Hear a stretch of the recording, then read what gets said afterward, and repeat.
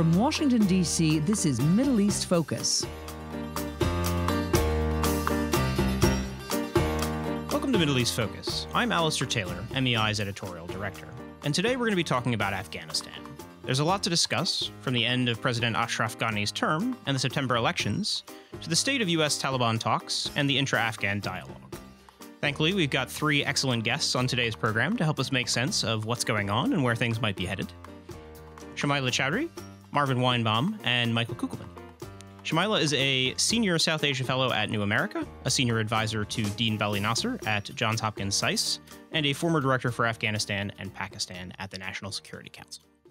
Marvin is the head of MEI's Afghanistan and Pakistan program.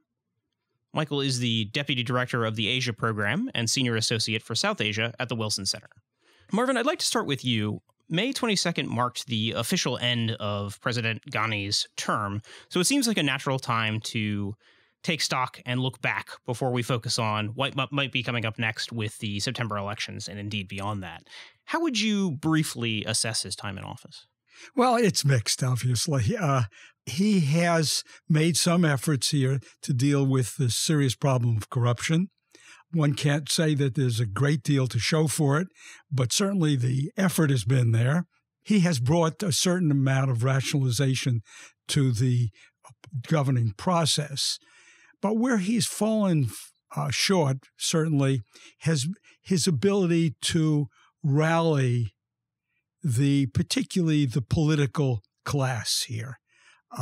So we've got much more divisive politics, perhaps, than we needed to have because of his style, including his own personal way of dealing with those he interacts with. Michael, presidential elections are scheduled to be held in September, but there's a dispute over who should be in charge from now until then. Some suggest a caretaker government. President Ghani seems to feel differently. How do you see this playing out, and what are the prospects for a unity government? Well, it's true. You could understand why President Ghani wouldn't want an interim government. It would dilute his power. It would mean that his rivals, and there are many of them, would be in a position to have power for a brief period. I think it really depends on the trajectory of the peace process, and I'm sure we'll get to that. Clearly, the main priority of the U.S. at this point is to try to focus as much as possible on getting some sort of deal with the Taliban, and I think initially the hope was to have something in place by September when you'd have an election. I imagine it's going to have to take longer than that, but I imagine that this is going to be another possible trigger for tensions between the U.S. government and the Afghan government, or at least Ghani, because Ghani says he wants elections, he wants to stay in power. Whereas for the U.S. government, I think the focus is on the peace process because President Trump wants to get out. So there could be a potential collision course in play down the road. Shamila, on the issue specifically of the caretaker government, I know Prime Minister Khan in Pakistan got in trouble for some of the comments that he made, suggesting that might help facilitate the peace talks. Has that kind of dynamic resolved itself? And what does that tell us about kind of relations between Islamabad and Kabul? Well, I know a lot of observers were surprised by Imran Khan's comments about the need for an interim government in Afghanistan. And I think he said it because he's a little bit politically naive, and that's not something a seasoned politician would say, especially when there are very sensitive talks happening in which Pakistan plays a role.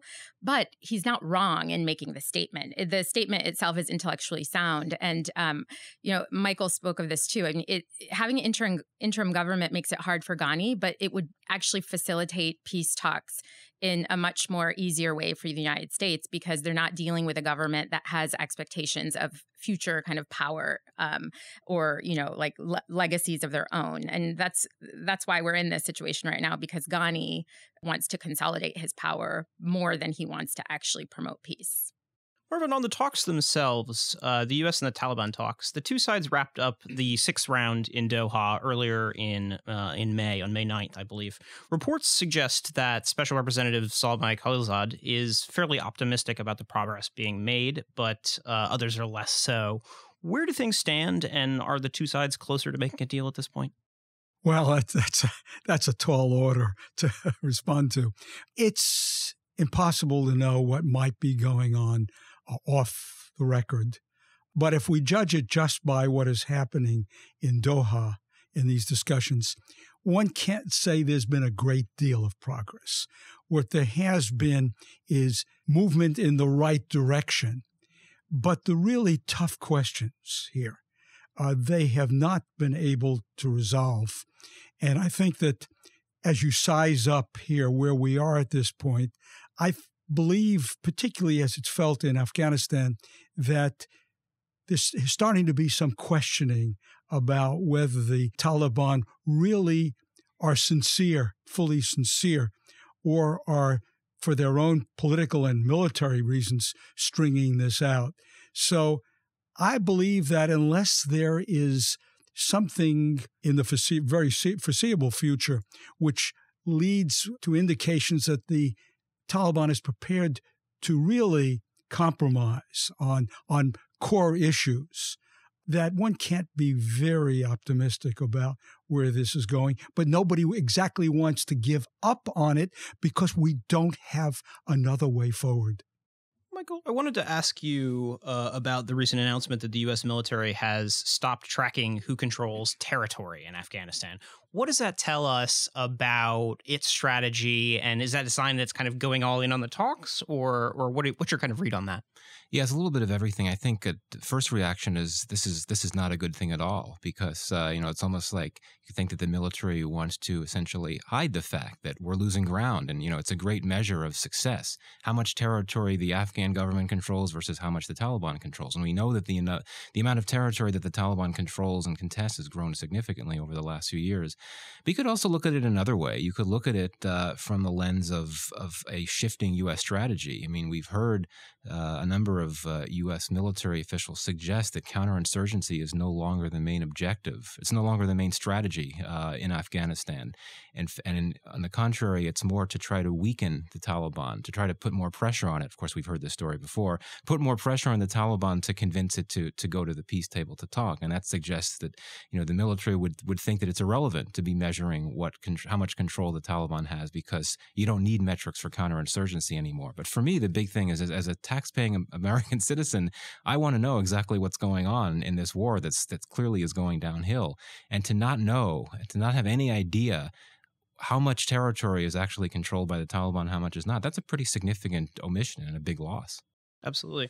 Shamila, you kind of touched on this earlier, but the fact that President Ghani isn't part of the US-Taliban talks, and there's a real sense that Afghanistan's future, and indeed his own political future, is being kind of decided elsewhere by other people, and he's not involved. How does that where does that leave him politically, and how relevant is he to politics right now? Well, I don't think Ghani is relevant at all to politics right now. And part of the reason he's initiated this Loya Jirga process and kind of outreach to Pakistan is because he's trying to strengthen himself politically in the wake of kind of elections coming up later this year. I don't think it's going to work, because every Afghan leader since the U.S. started the war in Afghanistan has been supported financially and diplomatically by the United States. They are an extension of the United States. And I think what happens is once they enter that position of power, they become diluted by other kind of goals. And so I think Ghani has been very unrealistic, and he's acting just like Karzai did when he was in power. Towards the end of his tenure, he became very frustrated and just felt like he himself was a puppet. So I think that what we should watch moving forward is how the Americans publicly message about Ghani, how they publicly message about intra-Afghan dialogue. I don't think that they're going to be using the public space to say that they support one candidate or the other, but it will matter who the Americans kind of pick informally in deciding Afghan's political future. Michael, on the point of the Loya Jirga that was held in late April, early May, what was your kind of read on the motivation for that and what ultimately came out of it? Yeah, well, clearly the idea was to contribute to this idea of intra-Afghan dialogue by having large numbers of voices from across the board coming together to reach or start on the road to some sort of consensus about how to move forward on the peace process. It did not achieve that objective. It was not a very inclusive Loya Jirga in the sense that, as I understand it, President Ghani actually did not let a number of his rivals participate in it. But I think just the fact that it happened, I mean, you could say, yes, I mean, warts and all, it's still important that it happened because there needs to be something. There had been another effort to bring a large number of people to Doha to have some sort of intra-Afghan dialogue. That ended up being postponed. So the fact that you had the Loya Jirga, I think, is an achievement in of itself. But you look at the messaging that came out of it. There was some type of statement that came out. It was like boilerplate language. There wasn't much there, but you have to have those conversations. You have to start somewhere. So, it's either glass half full or glass half empty. And I would choose to look at it glass half full because, you need to make some progress, even if it's incremental, to get more people talking and, discussing the future and how to get to peace and reconciliation. Marvin, on the broader point of the intra-Afghan dialogue, where do you see things right now, and what are the kind of main impediments to moving forward? Well, the main impediment is the election. I think that everybody is positioning themselves at this point in terms of what they think is best going to improve their ability to do well in that election. And so what you have here is individuals who, for example, at one time were working very closely with Ghani, now have taken a position 180 degrees in opposition to him. So everything has to be judged by this election. Elections are destabilizing. Under the best of conditions, they and especially in a weak state like Pakistan, a weak democratic state. So we're going to have to live with that. But as I have said elsewhere, I think that if you have to choose between having the election with its disruptive elements here, where you pit parts of the political class against others, and not having it, the legitimacy of the entire political system is at stake here if you don't have it. Now, let me just say that the country has had a record here of delaying its elections. And so that in itself, even though it's extra constitutional to do this, that itself isn't a threat. But if you do it indefinitely, it's another matter. Absolutely. Shamila, at this point, are we any closer to a consensus among Afghans about what the terms of reconciliation with the Taliban would be like?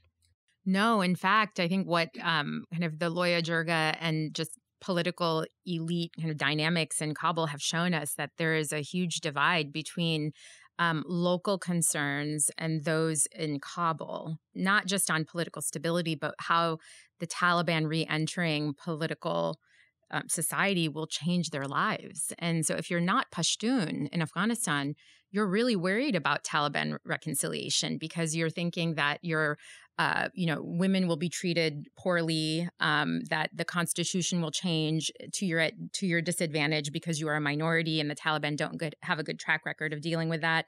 So there's a huge disconnect between the center and the periphery. And it's something that's historically, the case in Afghanistan. So I don't think it's anything new. But what's missing this time around is that the intra-Afghan dialogue isn't facilitating those concerns between, say, the Taliban and the local concerns and with Kabul. Like that is non-existent right now. And I think also the U.S. role isn't to facilitate that either. The Obama administration had that as one of its goals, but it stalled talks. Right now, to be clear, the U.S. goal is to facilitate its departure from Afghanistan. So it's really just focused on security. And while the United States might be concerned about the concerns of other Afghans about Taliban reconciliation, they don't see it as its mandate. Marvin, both the intra-Afghan dialogue and the U.S.-Taliban talks seem predicated on the idea that we're somehow dealing with a new and different Taliban, to some extent, at least. But is that really a reasonable and realistic assumption to make? Well, we can say that the Taliban has changed. It does take into account what happened in the 1990s. It realizes that the Afghan people have changed over time. At least it's beginning to realize that.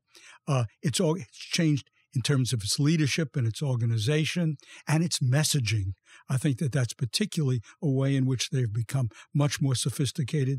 They think much more strategically, and they now see the possibility here of political success as well as military success.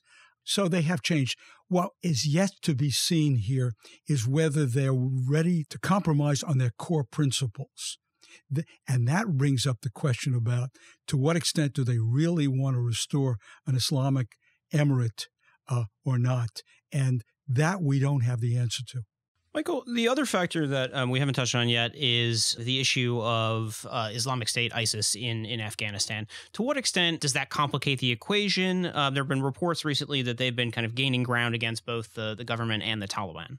Yeah, well, it's an interesting story because you're right. I mean, the messaging from U.S. Officials is very interesting. It's sort of fluctuated between seemingly overplaying versus underplaying the threat, and now all of a sudden we're hearing that the number of ISIS fighters in Afghanistan has shot up to several thousand, which to me seems a bit hard to believe, but one never knows. No, it's a complicated state of affairs. On one level, Islamic State and the Taliban are rivals, and the Taliban has actually been fighting Islamic State on the battlefield for several years, and has been actually making some progress. But now we're hearing messaging from the U.S. government now that the Islamic State's been able to hold its own. It's even been able to take and hold some territory. I think the big issue when you look at peace and reconciliation, Islamic State is not interested in participating in peace and reconciliation talks in Afghanistan. So that raises the question, if the very, very best case scenario occurs, there is a deal between the U.S. and the Taliban on a troop withdrawal plan, and then the Taliban is willing to talk to the Afghans about some type of political settlement. These are all huge ifs. If the Taliban stops fighting, you still have Islamic State out there. And if it has gained the ground that we're hearing it has, that raises a question of what happens next, and I think that would certainly have implications for future U.S. policy, which to this point remains, I think, focused on counterterrorism related lenses. So that's important. I would just add to that if I were in the U.S. government right now and I had to game this out, what I would be thinking about is, okay, an American priority is to facilitate peace talks with the Taliban so they have some kind of future political role. But we are not sure yet if the Taliban can bring everybody along. Its leadership, its foot soldiers, its ground commanders. What if it can't? And then what if these disgruntled Taliban want to go somewhere else and kind of fight against the new system that emerges from whatever that reconciliation is? They have another outlet to do that. They have the Islamic State. And that's sort of, that sort of speaks to what Marvin was saying about weak political environments, that there are all these other avenues that terrorists or militants can pursue in South Asia to exercise their discontent. Now, we shouldn't be extremist in our thinking about this, that this can be, this can take over and then the Taliban will end up fighting the Islamic State and we have to worry about that. But I just think that, if the U.S. is going to pursue a strategy, what happens the day after has to be part of it. And they have to take into consideration these other groups that do threaten their long-term interests. As well as the question of ultimately what to do with fighters when the fighting stops. How do you reintegrate socially, economically these people, the ones that aren't going to go off and join another group? We've got a precedent here, a negative precedent. We thought we had a deal with Gulbuddin Hekmatyar and his forces, and it turned out to be one which was really one-sided. It's hard to see what the government has gotten out of it, but he's returned now to Afghan politics, and the fighters that he brought with him, which were really not a danger so much on the outside, have not disarmed as they were supposed to and could be a danger from the inside. We're running short on time here, but I definitely wanted to touch on the elections in September in a bit more detail before we conclude. Michael, at this point, under the current circumstances, is it even possible to hold kind of free and fair elections in Afghanistan? Yeah, it's a great question. I think that's the big thing. There's certainly no guarantee these elections are going to happen. I think we mentioned they've already been delayed. As I understand it, there's still been delays in getting the results, some of the results from the parliamentary elections some time ago finalized. And, you don't know what could happen beforehand. Does the security situation allow for them to take place? Because clearly presidential elections are of much greater scale than the ones that occurred earlier. So I don't know. I mean, I don't even feel comfortable getting to conversations about, who are going to be the candidates, who's going to win, because I think the real looming question is if they're going to take place. And of course, this is tied to the peace process as well. Shamila, past elections in Afghanistan have proven, as Marvin referred to earlier, quite divisive and disruptive in general. The results for the parliamentary ones have only just come out, I think, this month. And is there anything that can be done to kind of reduce the scale and scope of that divisiveness when it comes to these elections? Between now and late September, when the elections happen, there's a lot of work to be done on the election commission itself to kind of calm the concerns of the political opposition. Ghani has kind of replaced a lot of the commissioners in the election commission with his own loyalists, and there's discontent about that. There's concerns about vote rigging and the process itself and security. But these are not new issues. This isn't anything that didn't exist in previous elections. So I'm not optimistic that an election will happen in late September, because there's also in parallel these talks with the Taliban that they actually, both of these things, the elections and the talks, destabilize each other. And it makes it very hard, I think, to move forward because everyone is stuck in a kind of a form of a political gridlock. Now, if the elections do happen, let's say they do happen, the result will be contested no matter what, I think. And we will be back to this previous scenario in which the Afghans disputed the result and the U.S. had to go in and broker some kind of deal. And that's how we got to where we are today with Ghani and Abdullah in this strange kind of power sharing agreement, which really hasn't worked. And so it creates a lot more bureaucratic, diplomatic work behind the scenes for the United States, both in the lead up and then in the aftermath. And we just, the United States doesn't have the political will to do that, even if it might have the bureaucratic muscle to do it at the State Department. At the political level, with the Trump administration's attention elsewhere, that's just not going to happen. So we're really in for a lot of political instability. I hate that I'm not more optimistic, but it's just going to be back to the future. Michael, we should wrap things up, but where do you see things going from here? What's your read? I mean, I think the big issue here is that the clock is ticking, right? The domestic political factors here in this country, in the U.S., suggest that, President Trump wants out. He was never comfortable being there. The U.S. embassy presence in Kabul is going to be drawn down significantly very soon. And we've got a presidential election coming up here in just over a year. So I imagine the president would love to have an opportunity, say, at the Republican National Convention next year to say, well, we're pulling troops. And that could happen regardless of what's happening with peace talks. So it's all very troubling. Let me add one thing, and that is, while all this is going on, this kind of political infighting, and we may see a real challenge even before the election by the opposition here. They may go to the streets. My point is that all of this helps the Taliban. That's the bottom line here. They can just sit back and watch this happen and watch, in a way, an implosion here of the political system, which furthers, obviously, their ends and has a great impact on whether they're prepared to compromise. Unfortunately, we'll have to wrap things up on that pessimistic note, but we'll certainly be keeping a close eye on the situation going forward. Shamila, Michael, Marvin, thank you all for joining the program today. Thank you. Thank you. And thank you as well to our audience for listening in and to our production team for their work on today's program. We will see all of you next week. This has been a presentation of the Middle East Institute. To support MEI's programs and podcasts, please donate at www.mei.edu. Thank you for your support.